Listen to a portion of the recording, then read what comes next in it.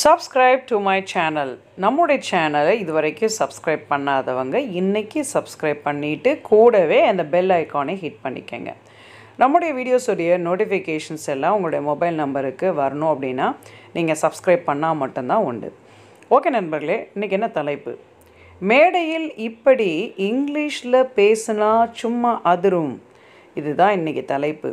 மேடையில் நின்னாலே சூப்பராக இங்கிலீஷில் பேசணும். அதுக்கு என்னென்ன முக்கியமான ஆங்கில வார்த்தைகள் அப்படின்றத பற்றியும் இன்டர்வியூ டிப்ஸை பற்றியும் நம்ம பார்க்க போகிறோம். How to start a speech. நம்ம எப்போயுமே மேடையில் நின்ன உடனே நம்ம என்ன மாதிரி ஸ்டார்ட் பண்ணுறோம் அப்படின்றது தான் நீங்கள் முதல்ல அவங்கள இம்ப்ரெஸ் பண்ணக்கூடிய ஒரு விஷயமாக அமைகிறதா. ஸ்டேஜில் ஏறின உடனே நம்ம எப்படி பேசுனா அவங்க சூப்பராக ஒரு அட்டென்டிவாக இருப்பாங்கன்றதை முதல்ல தெரிந்து கொள்ள வேண்டும். அதற்குரிய சில டிப்ஸ் இங்கே உள்ளது. இதனை எல்லாம் கவனிச்சிக்கங்க, அப்போ தான் நீங்கள் சூப்பராக பேச முடியும். Good morning, I am going to talk.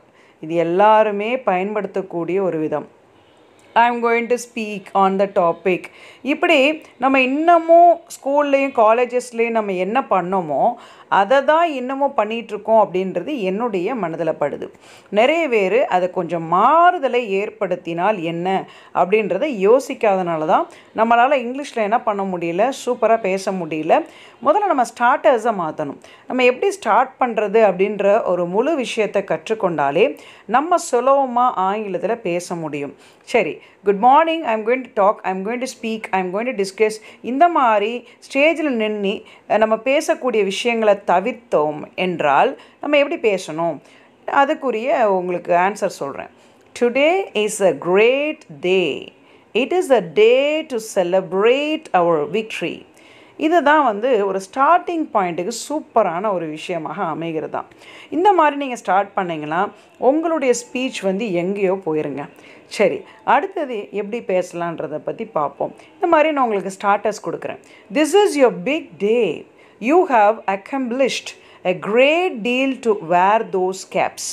ஏதாவது ஒரு அவார்டு விழாலேயோ அல்லது ஏதோ ஒரு ஆனரிங் டேலேயோ நீங்கள் பேசக்கூடிய ஒரு அழகான ஒரு ஸ்பீச் கூட சொல்லலாம். இதை நீங்கள் ஸ்டார்டிங்லேயே கொண்டு வரும் பொழுது நீங்கள் எதெல்லாம் சாதிச்சிருக்கீங்களோ அந்த சாதனைகளை முன்னிட்டு உங்களுக்கு நான் என்ன போகிறேன், ஆனர் பண்ண போகிறேன் அப்படின்றத பற்றி ஒரு ஸ்பீச், ஒரு ஸ்டேஜ் ஸ்பீக்கர் பேசும் பொழுது அங்கே இருக்கிற எல்லா மக்களுடைய அட்டென்ஷனும் உங்களுக்கு முன்னாடி தான் இருக்கும். அதே மாதிரி இந்த மாதிரி ஸ்டார்ட் பண்ணுங்க. It is such a pleasure to share in the intensity of emotions filling this auditorium. So இந்த ஆடிட்டோரியத்தில் நீங்கள் பேசுகிறீங்கன்னா அங்கே அப்படியே ஒரு இமோஷ்னலான ஒரு ஸ்பீச் கொடுக்கறதுக்கு இந்த மாதிரி வார்த்தைகளை பயன்படுத்துங்க. அப்போ தான் ரொம்ப உங்களுடைய வார்த்தைகள் ரொம்ப ஷார்ப்பாக இருக்குது, ரொம்ப சூப்பராக இருக்குது அப்படின்றத அவங்க என்ன பண்ணுவாங்க, என்ஜாய் பண்ணி அவங்க உங்களை கவனிப்பாங்க. அடுத்து பாருங்கள். For all of us, this moment is the culmination of the past 4 years of our college lives and a final farewell.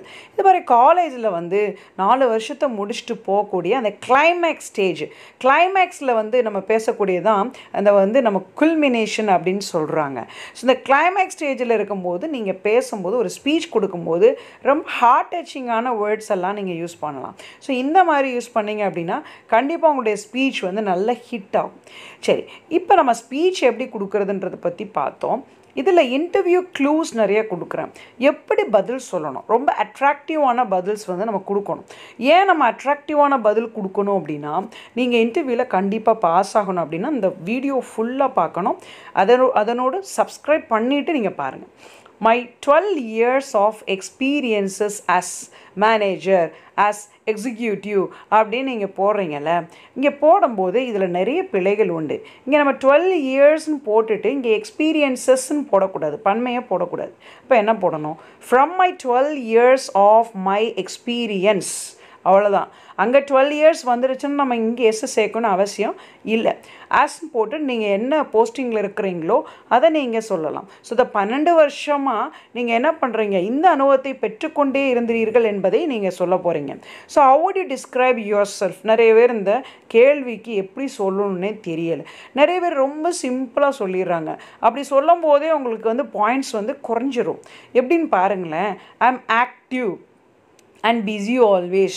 இது எல்லாரும் சொல்கிறது தான். நீங்கள் ஏன் ஆக்டிவ்னு சொல்கிறீங்க, பிஸின்னு சொல்கிறீங்க? எல்லாரும் பிஸியாக தானே இருக்காங்க, நாங்களும் தான் பிஸியாக இருக்கோம். அப்போ இன்டர்வியூவர்ஸுடைய மனசில் நம்ம எப்படி வந்து ஒரு நல்ல ஒரு இடத்த பிடிக்கணும், அவங்க நல்லா சூப்பராக பேசுகிறாங்க அந்த பொண்ணு அப்படி இந்த பையன் அப்படின்றது நம்ம எப்படி கொண்டு வர முடியும்னா இந்த மாதிரி சொல்லுங்கள். I am vigilant and proactive. And I am also a lifelong learner, seeking out the latest techniques to increase the knowledge in my field. So இந்த மாதிரி சொல்லும் பொழுது நான் வந்து லைஃப் லாங்காக படிச்சுட்டே இருக்கணும்னு நினைக்கக்கூடிய ஒரு நபர், நல்ல விஷயங்களை வந்து தேடிக்கொண்டிருக்கிற ஒரு நபர், அதன் மூலமாக அறிவை வளர்க்கக்கூடிய ஒரு நபர் அப்படின்றத தெளிவாக சொல்லும் பொழுது தான் அவங்க வந்து உங்களுடைய அந்த செல்ஃப் இன்ட்ரோவே சூப்பராக இருக்குது, இவரை விட்டுட்டோம்னா நம்மளுக்கு இந்த ஜாபுக்கு சரியான ஒரு நபர் கிடைக்க மாட்டாங்கன்ற மனதில் நீங்கள் கொண்டு வரணும். Where you see yourself in 5 years? 5 வருஷத்துக்குள்ளே நீங்கள் உங்களை எங்கே பார்ப்பீங்க, எந்த நிலையில் பார்ப்பீங்க அப்படின்னு அர்த்தம். எங்கன்னா ஏதோ ஒரு இடத்துலன்னு அர்த்தம் இல்லை, எந்த போஸ்டிங்கில், எந்த நிலையில். In 5 years I will become the richest person and fulfill my dream. நிறைய பேர் இப்படி சொல்லுவாங்க. அது எப்படி 5 வருஷத்தில் வந்து நான் பெரிய பணக்காரன் ஆயிடுவேன், அப்புறம் என்னுடைய ட்ரீமெல்லாம் என்ன செய்யணும், இது நிஜத்துக்கு வந்துடும் அப்படின்னு சொல்லுவாங்க. இப்படின்னா சொல்லாதீங்க. இப்படி சொன்னீங்கனாலே இது என்ன ஒரு ரொம்ப பணத்தாசை பிடிச்சவராக இருப்பாரோ அப்படின்ற ஒரு எண்ணம் என்ன செஞ்சிடும், உருவாயிரும்.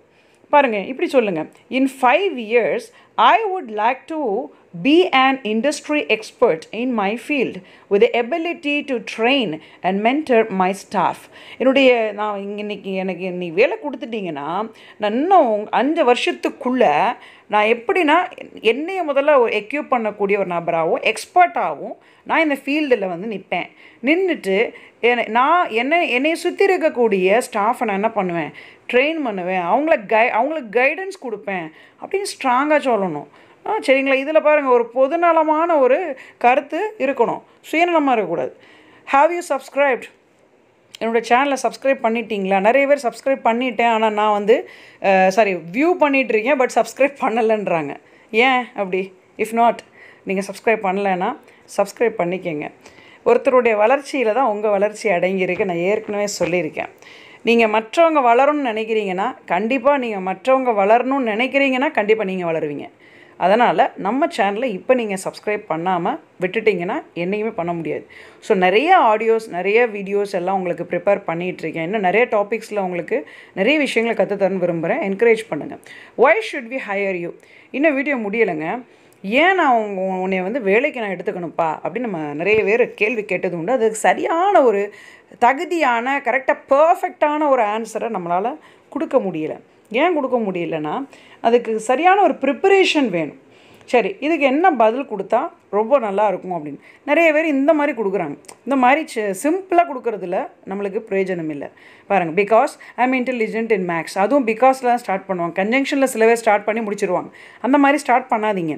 அப்படி பண்ணாலே உங்களுடைய அந்த ஆங்கிலத்தை அவங்க என்ன செய்வாங்க, என்ன சொல்லுவாங்க, டிகிரேட் பண்ண ஆரம்பிச்சிருவாங்க. ஸோ இன்னும் கீழே நீங்கள் அடுத்த விஷயத்தை நான் சொல்கிறேன், அதை நல்லா மைண்டில் வச்சுக்கோங்க. இந்த மாதிரி பேசுங்க.